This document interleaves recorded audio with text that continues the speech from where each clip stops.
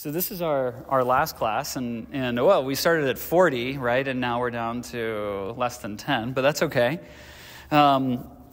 This being the last class in our say 101 class here on just our intro to Orthodoxy, and this is a little bit of an intimidating class. I kind of said that before, speaking about Orthodox spirituality. And one thing I said was that I just want to rebrand the name a little bit. I don't like the word spirituality. There's kind of a new agey aspect to it, right? I'm spiritual, but not religious, right? Kind of a common phrase.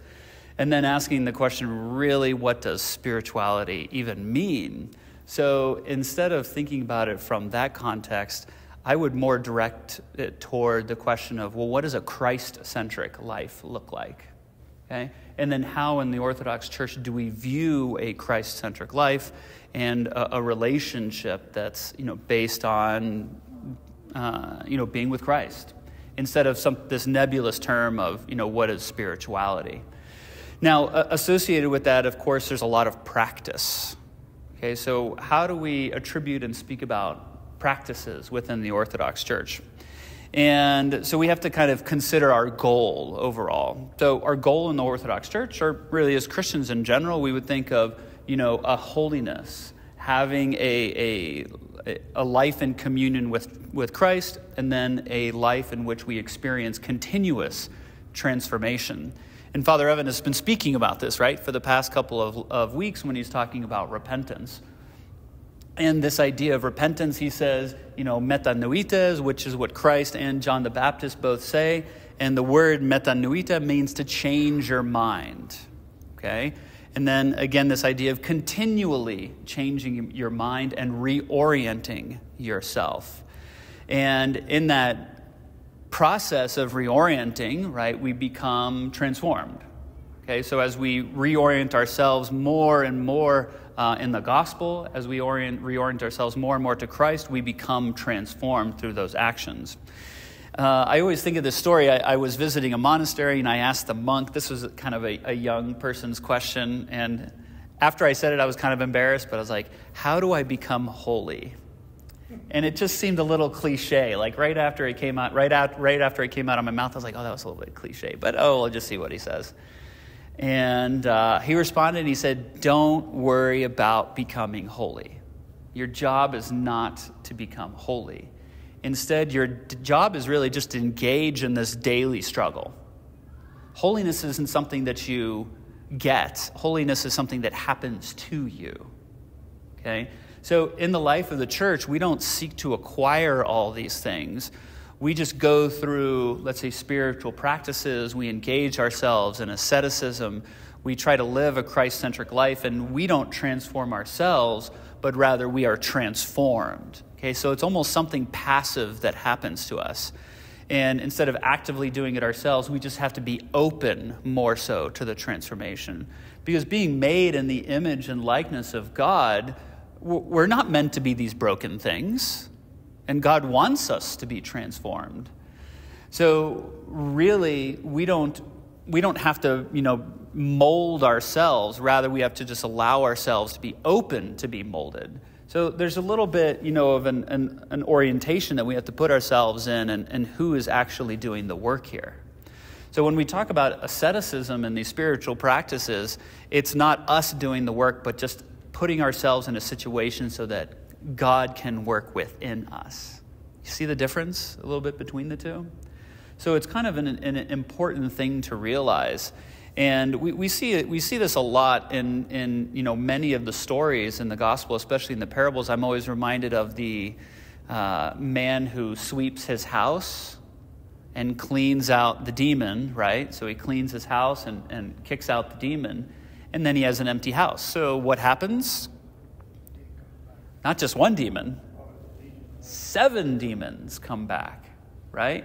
So he's prepared the space, he's kicked out the old demon, but he never went through a process of, let's say, inviting the good house guests in. So in that way, our goal in spiritual practice is twofold. Yes, that we ascetically practice this life in Christ, and then we invite Christ in to transform us. Because at the end of the day, we're very much passive beings. We're meant to be inhabited. We're meant to be possessed. Okay? Which is a weird thing to say, that we're meant to be possessed. But I say possessed in the aspect of we're meant to be owned in a way by God, right? We're meant to belong to God. I said this before, that this is what the term Christian means. It's one who belongs to God. All right? And so in this process of belonging to God, wherever God is present, evil, the demons, these things can no longer exist. Saint Porphyrios, I think I'd mentioned him before. He was a saint of the 20th century. He said, don't ever try to fight the darkness. He's like, if you just try to fight the darkness, you will lose. Instead, just turn on the light. Okay? It's a pretty simple thing. But he's pointing out that you on your own can't fight the demons. You can't fight the devil. But if you just invite Christ into your life, then he does the fighting for you. Okay? Now, there is obviously an aspect of asceticism and facing our own passions and these kinds of things, right? Facing our sins. But in the end of the day, we don't do these things on our own. Instead, we invite Christ in order to do that work for us. So our goal then in one of the Psalms says, create in me a clean heart, O God, and put a new and right spirit within me. So we ask for God to come to cleanse us and to do this work himself. Now, with that little bit to say, what's like practically the steps that we take? And this is where it gets tricky, right? To think that there's a single path that we all take is a mistake. We are all very unique, and we're coming from different backgrounds. Even this quote that we heard today, right? Father Evan mentioned that Dr. Rossi had said. Actually, Father Evan mentioned that his daughter heard from Dr. Rossi, but said, don't judge other people by your sins or by their sins. What was it? They sin differently than you. Perfect. So other people are going to sin differently than you, and it's easy to look at those things and say, oh, how could they do that? Right? Like, I think of myself. I'm not an alcoholic. And I look at people who are and be like, that's so foreign to me to even think about how somebody can do that. Right? And then somebody else would look at, what I do and think, oh, how could he do those things? So we have to be careful on how we, look at other people and not judge. What was it again? Don't judge because they sin differently. Don't judge because they sin. Then you're okay. Then you're okay, yeah. So with that, I mean, we all have, different a sin that afflicts us. Then, our path to holiness, our ascetic struggle is also going to be different for each of us, okay? And with that, there's no formula then that we can explicitly follow. And we're going to talk about this, quite a bit, in that a single Christian is not a Christian. In other words, you can't be a Christian on your own, right? You have to be Christian inside of a community for several different reasons, right? We're called to love. That's one of the great commandments. The two greatest commandments being love the Lord your God, and then the second greatest commandment, love your neighbor as you love yourself. So these are the two great commandments. How can you love outside of relationship? Okay? How can you love outside of a community? How can you exercise these greatest commandments without some kind of community? And that's something that not only you do, for the other person, but it's something that happens to you as well, right? When you live in a community with other people, you love the other people, but just as importantly, the other people love you too. And that mutual relationship is what becomes transformative. So in this life in the church, and my spiritual father, he always told the story of stones in the river, right? You take a bunch of rough stones and you put them in a river, and what happens over time?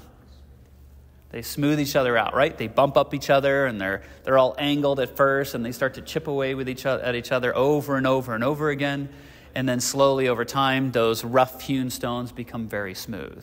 So in a community, this is what we're doing. And it's painful, and it's hard, and, you fight, and the people that you love become your enemies one day, and then the next day, you make amends, and you ask forgiveness. So through this process of perfecting ourselves, right, through living in a community, it's painful and it's difficult. But it's also, the good work that we participate in.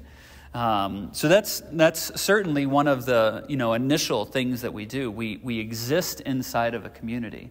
So, Jeff, you asked the question earlier of, well, what do I do to become a catechumen? You're working on that process, right? People will say, how do I join the Orthodox Church? Step one is go to church, engage and be part of the community, all right? You're not just a Christian being at home reading books, okay? You can, let's say, theologically and doctrinally take on all the qualities of being Orthodox, but if you don't practice it in the life of a community, then it's very difficult. And I don't even mean in necessarily the community of an Orthodox church, right? You can live in the middle of nowhere where there's no churches, this happens, but you live in your local community, whether it's your family or friends, at work, wherever you happen to be, and you participate in that community. So being a part of a community is a huge part of this, let's say, practical aspect of being in the church and developing this life in Christ.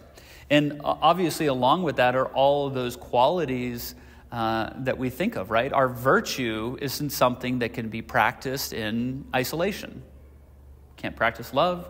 We can't practice kindness. We can't practice forgiveness.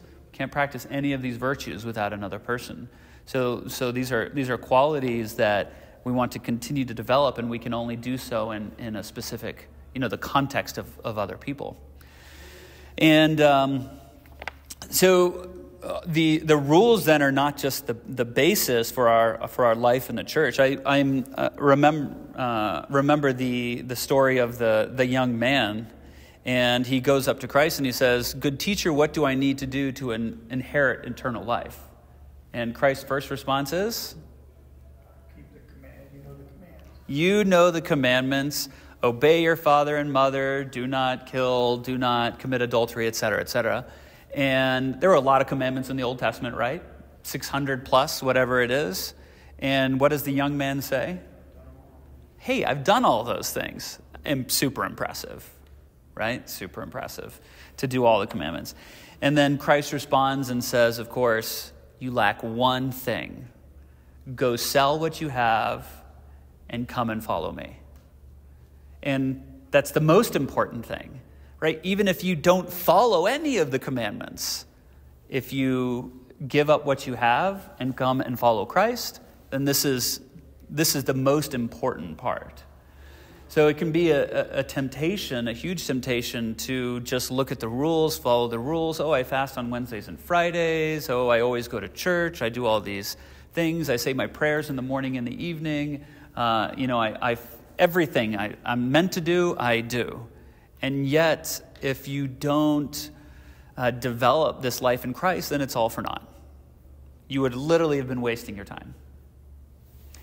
So how do we do that? That's kind of the tricky part, right? Because it seems like, especially here in the Orthodox Church, right, we have a lot of things that you can do. We've got a lot of services, right? The liturgical life of the church is extremely rich. You can pick up a prayer book, and prayer books are, hundreds of pages long, and you can find a prayer for every single blessing, for every day, for everything that you're about to do. And, for every time of day, a service, a saint for every time of year, and you can do all those things. And it can be very easy to just get trapped in thinking that is enough. But there's so much more, and those really are those are the lesser part of what it means to be a Christian. Because we can always point to the Pharisees, right? The Pharisees did everything right on paper. They did everything right. And yet they were outstripped by the publican, the tax collector, who simply asked for forgiveness and repented, standing in the back of the temple. And that kind of action is really the hardest thing that we can do. Okay? To recognize in ourselves that we are sinners and that we are in need of this repentance. And I'm always reminded of St. Paul when he says that I am the worst of sinners. St. Paul saying that he's the worst of sinners. So how do we take on that, let's say, mindset in our lives, and by taking on that mindset, then allow ourselves to be transformed? So this is the tricky and hard work of being in the church. And again, there's no one formula for what that looks like. It comes about just by being in the life of the church in communion, in community with the spiritual father and other people who are struggling along with you. And so a lot of this conversation, I feel like, has dissatisfaction almost associated with it. Because you might walk out and be like, I don't even know what I'm supposed to do next. Not necessarily a bad thing, except to just live in the life of the church.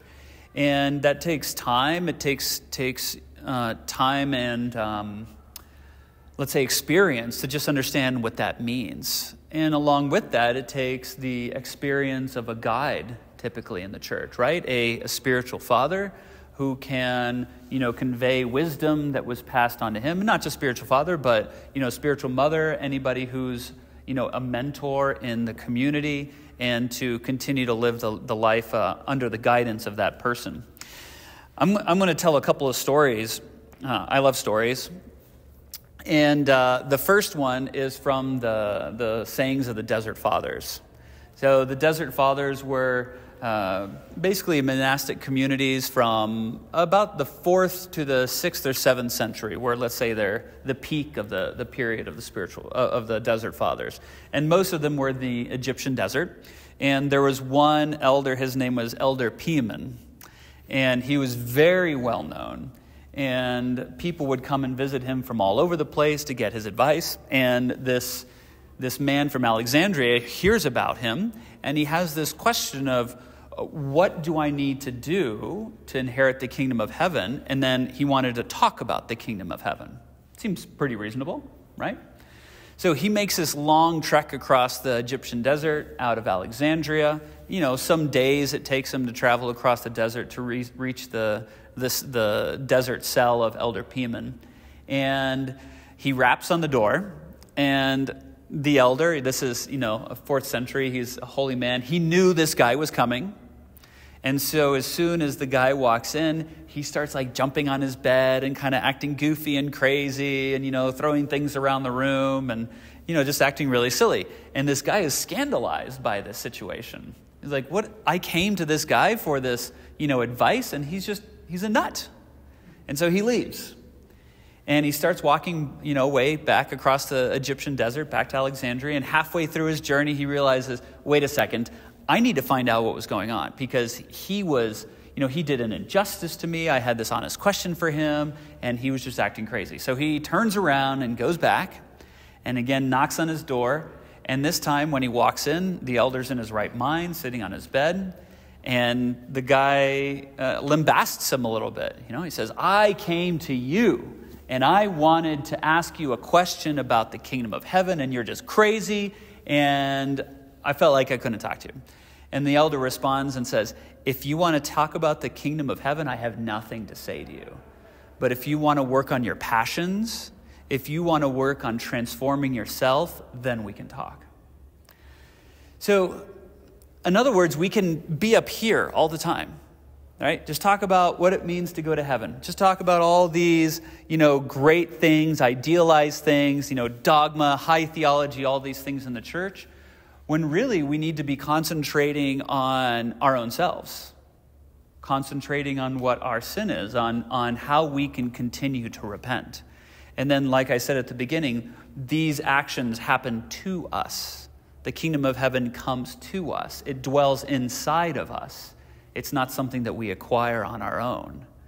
So concentrating really on our own struggle through a guide is what becomes most important. And then each of our struggles is going to be very different from each other, right? Another story that reminds me of this is St. Paisios. He was a recent saint and died in the 90s again. And he tells this story of a monk on Mount Athos, where they lived, who was always drunk. And he always scandalized all the visitors that came to the monastery. And one day he died, and all of the other monks were a little happy, because they thought, oh, here was this monk who was always causing so much trouble because he was always drunk. And so they were happy that he was dead. And St. Paisios comes over and he kind of flips it on them. He says, you're happy because Father so-and-so is now rejoicing and praying for you in heaven. And they're like, what? Father so-and-so, the drunk? He's like, yeah. It's like he was drunk all the time and causing a ruckus. He never went to church, all these different things. And he said, well, what you didn't know is that when he was raised in Asia Minor. And his parents, in order to have him not stolen by the Turks, would give him alcohol when the Turks came around. And they would, in order to keep him quiet when he was a baby. So even from when he was a baby, he was basically an alcoholic. And then he came to the monastery because he knew this was one of the only places that he could start to learn to control being an alcoholic. And throughout his life, he started off, drinking 20, shots of ouzo a day. And by the end of his life, he was only drinking 2 or 3 a day. But even that small amount still got him drunk at the end of his life. And so it was this ascetic struggle that earned him his, crown in heaven, and not some arbitrary, line of what it means to be holy or what it means to be sanctified, or, okay, you've done enough here, right? And as long as you make it across that boundary, then you're okay. What we see is we see a lot of these stories in the life of the church. There was another one at the monastery of Simonopetra. There was a monk that was living there, and none of the other fathers knew much about him, but he got to sleep on a bed. And all of the other monks were sleeping on the floor. And so after, some period of time, the other monks were saying, complaining to the abbot and saying, why does he get to sleep on the floor? Why does he get to sleep on a bed and we all have to sleep on the floor? And they complained about this over and over again, and the abbot was like, just leave it be. And they kept complaining and complaining. And then one day the abbot said, fine, you want to know the truth? You all are peasants. You slept on the floor your entire life. He used to be royalty. He was a king. He had servants and a castle and lavish quarters. So for him to sleep on a simple bed is more asceticism that you have ever done by sleeping on the floor that you've always slept on. So in other words, just highlighting this, need of us to simply concentrate on ourselves, our own spiritual life, our own ascetic struggle, and not look outward at all, because we are all in completely, different positions in our lives. And it's a tricky thing, right? It's a really tricky thing, yeah. I heard it's told me that it doesn't really matter where you are. All that's important is the direction you're going. Yeah. You could be in prison or a priest. Are you towards God or away from God? Right. Yeah. It doesn't matter how fast we're going, right? Again, my spiritual father said, when you look at people in their spiritual lives, you don't know if they're running, they're walking, they're crawling, or they're dragging themselves. Say, just leave them be. Wherever they are, leave them be. And you could see somebody and you might think they're dragging, but they're actually running and doing a much better job than you. So it's a hard thing, to look at ourselves and see ourselves as the ones that are dragging, right? I'm the one that needs to improve. I'm the one that needs to continue in my own spiritual life. And it's hard. This is probably one of the hardest things about just being in community, being in the church, is measuring ourselves only, right? And not measuring, the sins of other people. And then we look to repent ourselves. Saint Porphyrios, he also said that everyone else should go to heaven before me. And if I go to heaven, then, or if they all go to heaven, then I am undeserving of this thing. So living with that mindset, really, I think if we can live in that mindset, whatever we do, whatever we, accomplish or strive to do in the church will be blessed. It will be a good thing. So really, everything in the church, in a way, is about developing that mindset. Now, there's an aspect of care that we have to do with that as well, in that it's not despair, right? That obtaining this mindset isn't, beating ourselves over the back. It's not whipping ourselves. It's not saying, oh, I'm the worst, therefore I'm completely unworthy of everything, I'm disfigured, and I can't be forgiven, that's taking it too far, right? When we hear about the sin or blasphemy against the Holy Spirit, blasphemy against the Holy Spirit is the very aspect of saying, I cannot be forgiven.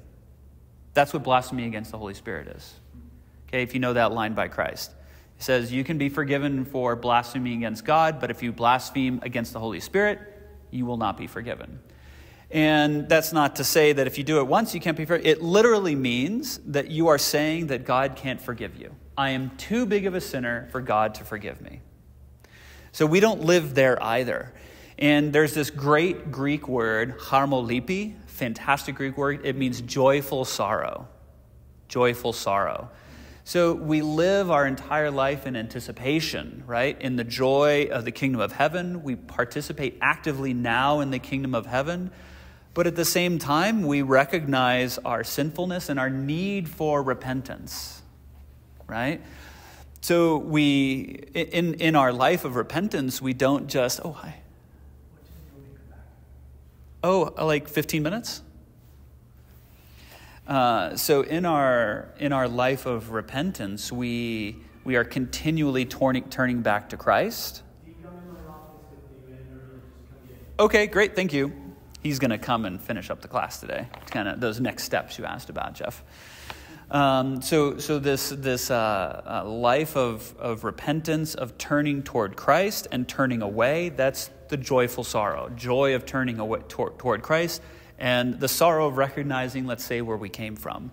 But they're in this life, we don't separate them, okay? We always recognize our need for repentance. And again, repentance isn't a sorrowful thing, right? It might involve tears, of course, right? You recognize your sin and you weep over your sins, but it's always with this expectation of forgiveness, okay? For me, like the story of the prodigal son, it gets me every time, every single time. That here is the son that is in the lowest of the low. And he has this moment where his guts turn. It's kind of how it's said, like his innards turn, right? You probably had an experience in different ways where you have that visceral emotion, right? It's all the way down in your stomach.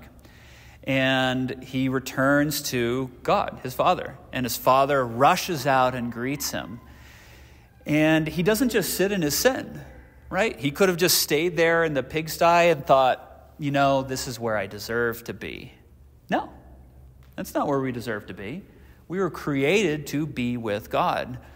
So we recognize our sin, yes. We recognize that, we're in a pigsty, but that's not where we're meant to be. And it doesn't have to be where we will be. We just take that step. We incline our hearts to God, and he sees us from a distance, and he's always looking for us, and he rushes out to greet us. So we live in that, let's say, expectation of hope, and then recognizing our need for repentance in ourselves. So that's that two-sided, aspect of the harmolipi, joyful sorrow that we participate in. And so, there's that idea of the mindset, right? So starting to develop this mindset. And then, of course, there's a practicality that's associated with that as well. Like, how do we live this out, practically speaking? Obviously, we go to church. We participate in the community. And we're given some ascetic practices by Christ himself. He says, when you pray, when you fast, when you give alms. These aren't an if statement, right? He says, when you do these things. And then he instructs us on how to do those things. So the church has continued to develop them in very specific ways. There is a prayer life of the church. And when you start developing these kinds of practices, we've spoken about this before, that life in the church, life in Christ is a relationship. And we can govern this relationship just like we would speak about relationship with spouses or friends. You have to be in constant communication with someone, right? You say good morning, you say good evening, you have your meals, with your family. And we have essentially the same expectation of a life with Christ. So morning prayers, evening prayers, prayers at the time of meals, And then throughout the day, we're meant to pray as well. St. Paul says that we should be praying without ceasing. So practically, well, what does that mean? Well, speaking about, let's start on, let's talk about the rhythm of a day just in terms of a relationship. Like I said, in a relationship, you have these times that you set apart, right? You might always decide, okay, we're going to have dinner together, right? And during dinner, you're going to talk about your day. Okay, these are important parts about being in a relationship, that you have times that you set apart for another person, and then you engage in conversation. This is what I would call is the established part of a prayer life. So for that, if you haven't started to develop something like this, a set of prayers that you say in the morning and the evening, and I mean a minute. If you can't do 5 minutes, do a minute. If you can't do a minute, do 10 seconds. If you can't do 10 seconds, just do a cross when you wake up in the morning and a cross when you go to sleep at night, and that's enough. Right? We offer what we can, and God takes what we can, and then, over time multiplies it. Very much the spiritual life, it's an ascetic struggle, right? It's difficult. There's parts of it that are difficult. If you play a sport, right? If you're a marathon runner, you don't just get out there and, run 26 miles one day. Instead, you go out, you run 1 mile for a week, and then you run 2 miles for a week, and then you run 3 miles for a week, and you build up your stamina. The same thing is the case for the spiritual life. You don't just start off and say, okay, I'm going to pull out my prayer book, and my prayer book says evening prayers. If you pull out the Orthodox prayer book that says evening prayers, it's like 20, 25 pages long. And you think, well, this is what the Orthodox Church says I'm supposed to be doing for my evening prayers. Okay, it's going to take me about 25, 30 minutes to say these every night. Guess what? It's like running a marathon straight out. It's going to be really, really hard. You might succeed for a few days, a few weeks, maybe even a few months. But without the foundation below that, it's very hard to just jump into that kind of prayer life. And the same thing in the morning, right? If you pull out the morning prayer book, it's like 20, 25 pages long. And if you just try to do all that, and then you try to do all the prayers in the evening, now all of a sudden you've got an hour out of your day that you're doing this. And I'm not saying it's a bad thing, but it's really, really difficult. It's really difficult to start from the beginning and do those kinds of things. All right? So, certainly, and then all this, like I said, is done within the context of a relationship. So speaking with somebody who is a mentor, a spiritual father in the church, somebody who's just been in the church for a while, and saying, this is what I'd like to do. And usually when people come to ask me, I say, okay, here, say these couple little prayers. It'll take you 2 minutes in the morning, 2 minutes in the evening, and you're done. And then from there, you've run your 5K race for a while, and then you're like, okay, now we can start training for the 10K. You know what I mean? And then you start developing your prayer life in that way as well.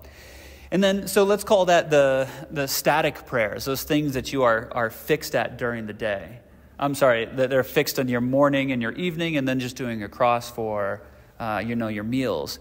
I would also say that there's that extemporaneous prayer a little bit that occurs as well, just like you would have in the house, right? You pass somebody else in the house and you have a quick conversation, you engage, you're around each other and you're talking.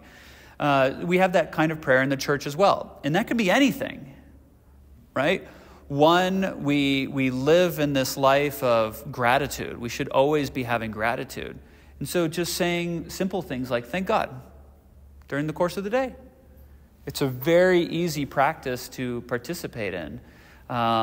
Giving glory to God, praise to God at any moment during the day for no reason, just because.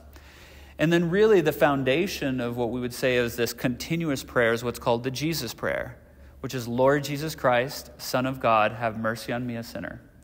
And this could be said in many different ways. I've always been partial to just, Lord Jesus Christ, have mercy on me. Lord Jesus Christ, have mercy on me. And it's something you can say all day, very, very easily. And a lot of people have a kumbuskini, or prayer rope.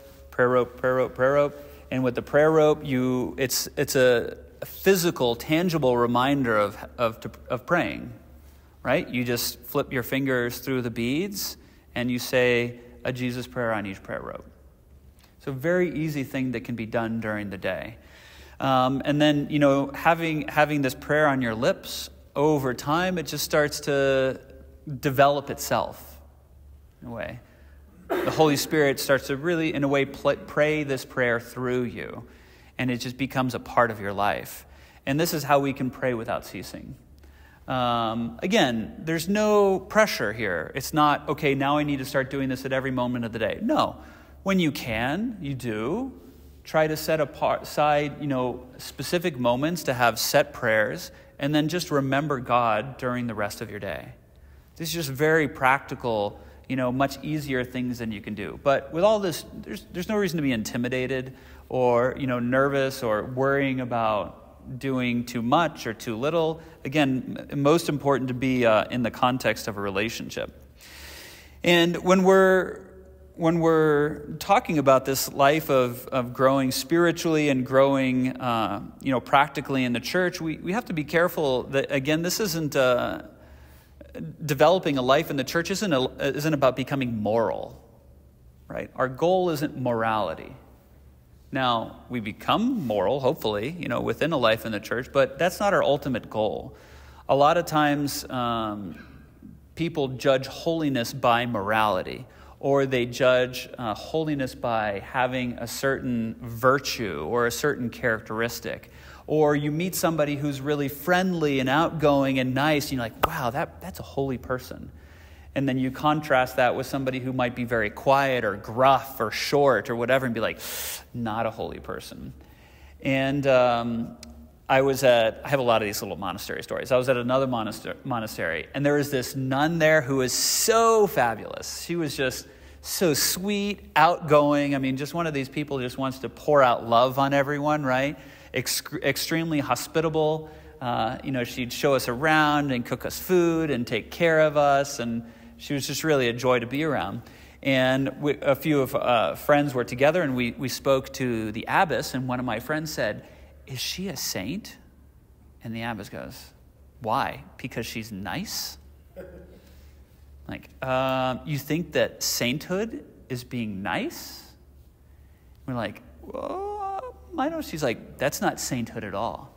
She's nice because it's her disposition, right? Her personality is inclined toward that, and she does a good job of it. She wasn't necessarily tearing her down, but at the same time, she was trying to emphasize that there isn't a personality type that we should all be looking to become, right? You see somebody in the parish or, at home or elsewhere, and you're like, oh, that person just seems so loving all the time.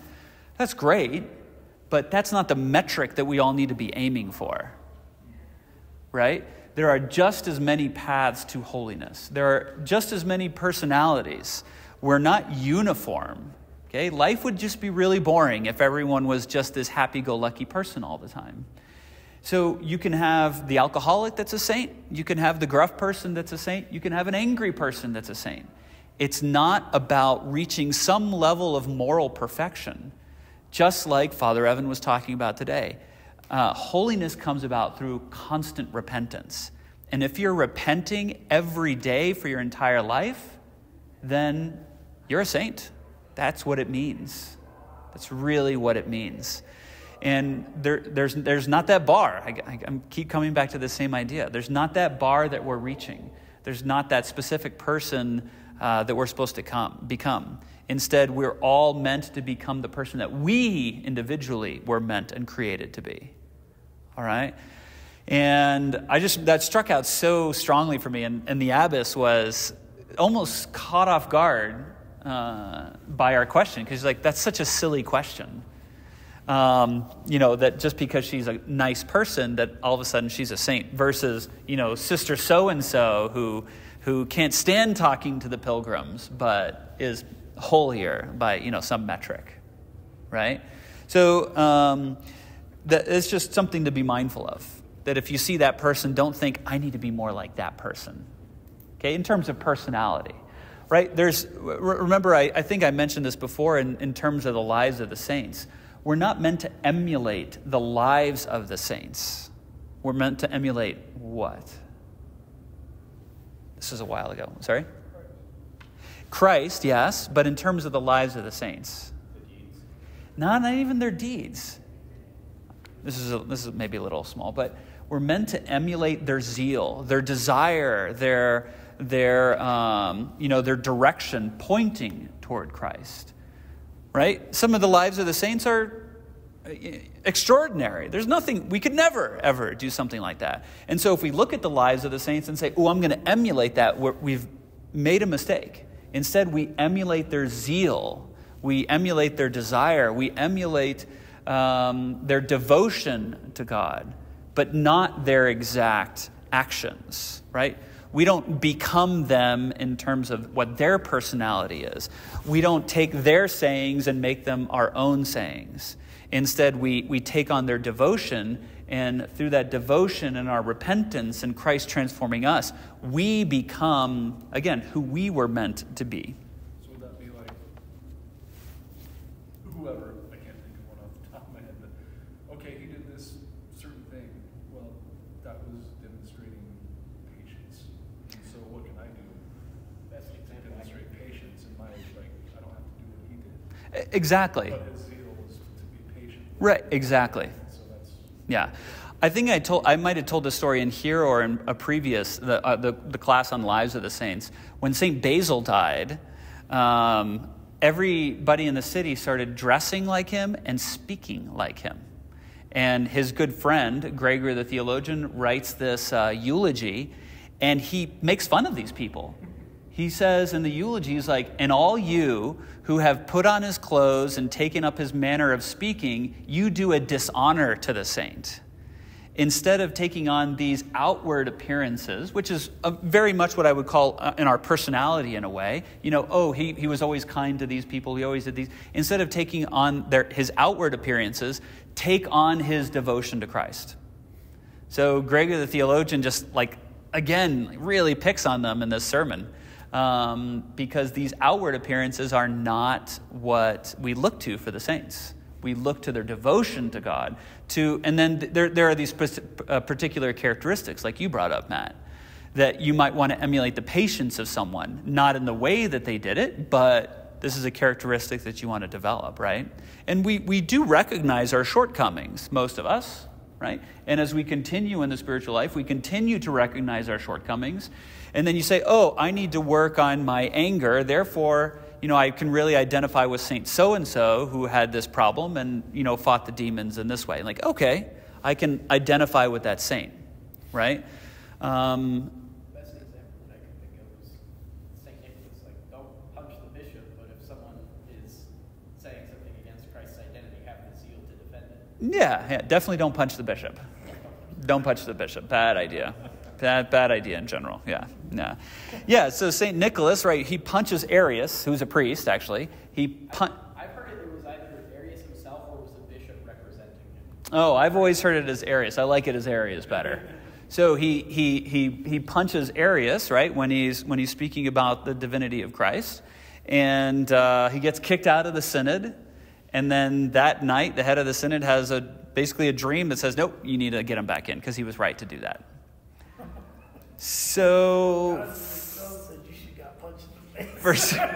for St. Nicholas, it was right to punch the person in the face. But it's not right for you to punch somebody in the face. So don't do that. Yeah. So, with all of this, I'm really just trying to, emphasize these ideas of living this life, not following a set of rules. The rules aren't bad, okay? The rules aren't bad, but it's not the end goal. It's not where we're trying to end up. Instead, we're trying to end up in relationship. Again, if we come back and bring this to, a marriage, you can make dinner, right? You can take care of the kids. You can do all these XYZ things. But that doesn't necessarily, and you might know everything about the other person, right? But having all those characteristics doesn't make you a good spouse. I mean, it helps, right? If you do the dishes and walk the dog and take care of the kids and change diapers, like, it certainly helps. And even if you know something if you know a lot about your spouse, that helps too. But that's not it, right? That's not the magic formula. Instead, it's different for each relationship. And the same thing is the case for friendships, right? You might do all, these things for another person. You might know everything about the other person, but it takes more than just knowledge in order to be in a relationship with somebody. It takes, an active and engaging spirit to develop that relationship and to continue the relationship. So, again, I think Father Evan will probably be here momentarily, but I'll kind of finish here in that as you begin and continue, in your life in Christ, in the church, that you continue to develop prayer in the church and take advantage of the spiritual tools, say, that the church has offered us. Confession, always living in a place of repentance. And then finding a spiritual father, not as someone who's going to be your, elder, who's going to be this fount of wisdom, who's going to change everything in your life, but rather as someone who can be that guide, who's someone who's going to stand next to you when you're struggling and help you develop. Yes, Anna. Oh, tell him 5 minutes and we're ready to go. He's got a little messenger. And then through this process that we sanctify and offer our day continually to God, right? That we always offer ourselves and everything that we do to God, live in thankfulness and gratitude, and even those things that we struggle with. I love the story of St. John Chrysostom. He was the Archbishop of Constantinople, and he winds up getting exiled from Constantinople like 3 times. And on the 3rd time, he dies. So he's exiled from Constantinople by the emperor. And on his deathbed, in exile, sick, his last words are, "Glory to God for all things." And this kind of is a little bit, not a mantra, but even those things that we struggle with, we give glory to God. Right? Oh, I lost my God. I lost my job. Glory to God. Why? Who knows? But we put ourselves into the loving embrace of Christ, who's always looking to, upbuild us. And everything that happens to us is somehow transformative in our lives. And even if it seems like it's something bad, we can always put it in the context of, glory to God for all things. And obviously for the good things, we give thanks to God. But mysteriously, even for the things that are difficult in our lives, we give thanks to God. Not that God has caused those things purposefully, right? We don't believe that God is somehow punishing us or that, he's caused something purposefully, but rather that struggle, that difficult thing comes as an opportunity for us to be transformed, okay? That a struggle happens and not that God has caused it, but that through that struggle we can continually be transformed. And so living in that mindset as well. And of course, we forgive quickly. We live in the worship and the liturgical life in the church. We engage in pilgrimages. We engage in retreats. We engage in spiritual reading, reading the scriptures. A great thing to do is if you can read 1 chapter from the New Testament every day. If you can do that, you get through all the Gospels in 3 months, and you get through all the epistles in 3 months. So that means in the whole year, you'll read the whole New Testament twice. And it's 5 minutes to read a chapter. So one chapter a day from the New Testament. It's a great, easy thing to do every day. One good habit that carried over from my Protestant life. Yes. From when we were kids, there's 31 Proverbs to read one a day. Yeah. And so that's been an easy thing to follow through with. And develop it more, like you said. Yeah, and you start to develop, of course, your own, let's say, liturgical life and your own prayer life. It's going to be different from everyone else, right? According to those things that, are important to you. I love the Psalms. I really, really love the Psalms. So the Psalms can be read in pieces, right? You can just read 1, 2, or 3 Psalms a day, except for Psalm 118, because that one's really long. But you can, choose on how to break up the Psalms and read those every day, in line with the New Testament every day. But again, being mindful of what your abilities are and slowly working into these things, okay? And one thing that I think Father Evan told me years and years ago, I always struggle with saying my prayers before going to bed. Because it's like, I go to bed late. I go to bed at like midnight. I just cannot make myself go to bed earlier. And by the time it's midnight, I'm tired. And then what do you think? I'm just going to go to bed. Which means, when should you say your prayers? 9 o'clock. Say it 3 hours before going to bed. Don't wait until you're tired. Practical advice, right? He said that to me years and years ago. I was like, oh, that's really good. So don't wait until you go to bed before you say. If you want to say something, just do your cross before you go to bed, and that's it. Just go to sleep. But if you've got an evening prayer that you're trying to say it before, way before you're actually tired enough to go to sleep. And the same thing in the morning. I go to bed late, and then I wake up, and I'm out like bed to front door in 15 minutes. I mean, that's like everything. Making coffee, getting dressed, putting the dog out, feeding the dog, 15 minutes. I don't know, I just don't like that morning routine. I like it to be as quick as possible. And so, you can save your morning prayers for sometime in the morning where you have a little bit more time. So just like practical, kinds of tips as well that are really helpful. And then the last thing I would say is living in the life of the church and obedience in the life of the church. Obedience is kind of a term that's misunderstood in the church.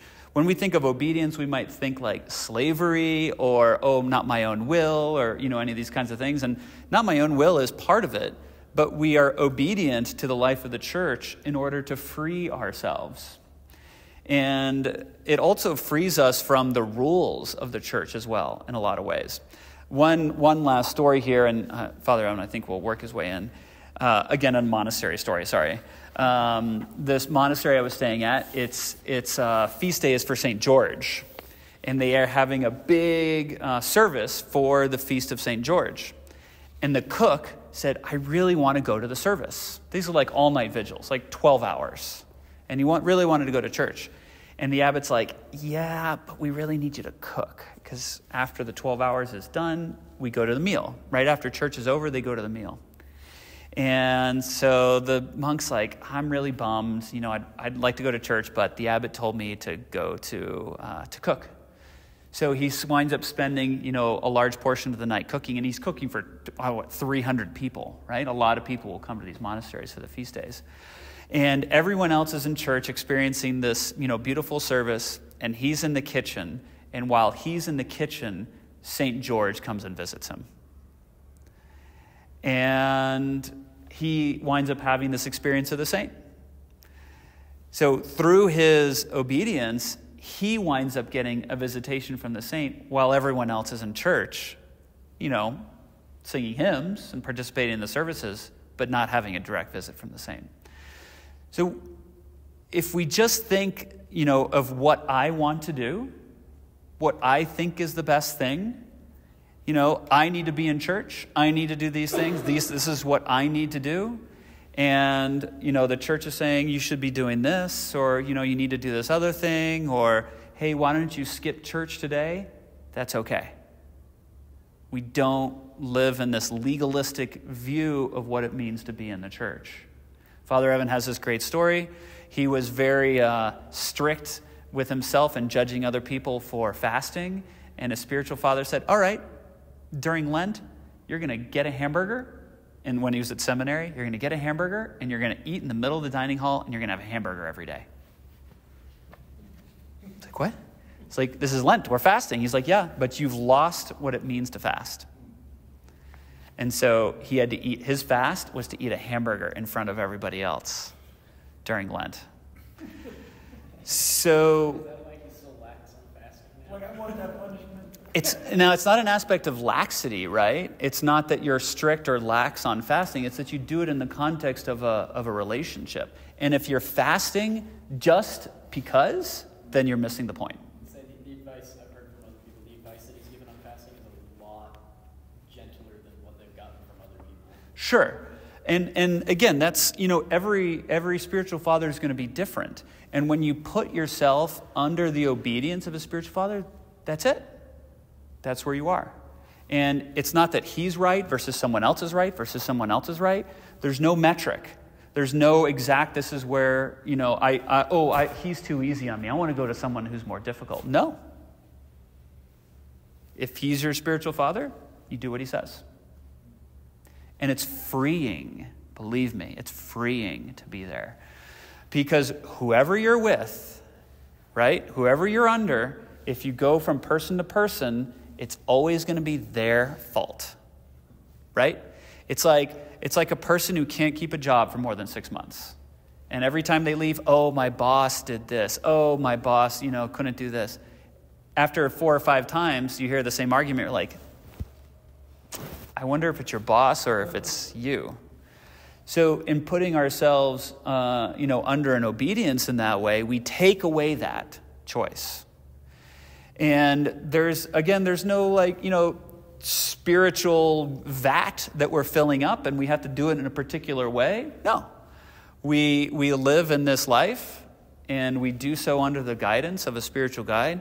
And this is what's difficult for him, and it's on him. Whatever mistake you make for what he says, it's not on you. It's on him. So scary for the priest, but freeing for you. All right? Another story. This was just a few years ago with Elder Emilianos. He was an abbot of Simenopetra, another one of the Athonite monasteries. And there was a monk who had to take medicine every morning. And in the tradition of the church, before you receive communion, you don't eat or drink anything. And they were very strict at this monastery. So this monk said, can I not take my medicine on the mornings that I receive communion? And the abbot said, no, you have to take your medicine. You have to, to be healthy. It's like, well, can I still receive communion? And the abbot says, no, your communion is the medicine. So what did he do? He did exactly what his abbot said. For him, his communion was the medicine. Communion's not magic, right? It's not a magic potion. It's something that we participate in the life of the church. And if your spiritual father directs you to do something like that, it's not that, now all of a sudden you haven't received this magic potion. If he says your medicine is communion, then that's what it is. Okay? So freeing, very, very freeing. And it gets rid of these rules. The rules are hard. Who wants to follow these rules? No. We live in this relationship and allow, this type of obedience to free us from these rules and from these responsibilities. So it makes it easier. I think it makes it easier. But anyway, any last questions? He's not very good on time. We need to get him a timer. The iconographer, did he have to fly him in? Yeah, so the iconographer, his name is Diamondopoulos, Diamond. I think he's from Athens, but yeah, we fly him in, and then he comes with a team of 2 guys. I think he's been here two times, maybe 3. I think 2 times. Yeah, so this is in 2 sessions that he's done this. Yeah. Do they ever have to be updated when they start to fade? Good question. I've never really experienced that. From what I've heard, it's the icon is painted on canvas, and they put the canvas on the wall, and they put a protective, varnish or clear coat over it. Really? Yeah.